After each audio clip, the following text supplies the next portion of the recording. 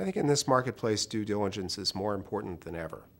First of all, financial results need a lot of scrutiny. Obviously, financial results have turned down. That's one of the reasons prices are so attractive these days. The due diligence has to get behind the financial results and understand how much of the downturn is due to overall market conditions versus whether there are fundamental flaws in the business. Technology due diligence becomes incredibly important in the aftermath of this downturn. How long has this company neglected its technology infrastructure and gone without reinvesting in technology? Is the technology going to support the business going forward? Customer due diligence is critical. How much concentration is there in one customer or one group of customers, and how has the downturn affected them, and what's going to happen to them when when the economy eventually recovers?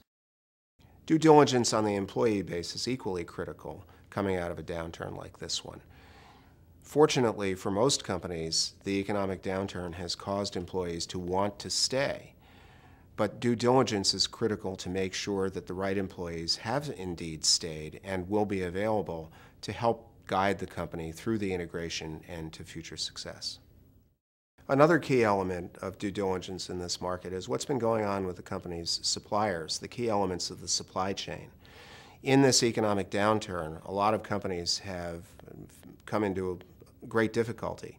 If a key element of the supply chain is disabled or is shaky as a result, due diligence needs to uncover that.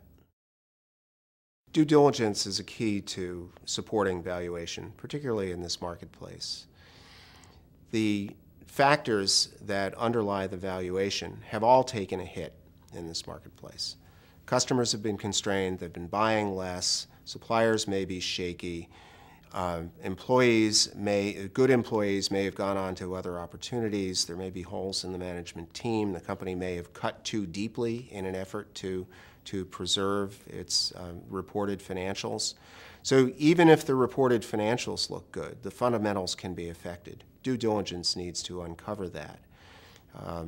If the company has wounded itself in trying to stay alive through the recession, then the valuation needs to reflect that.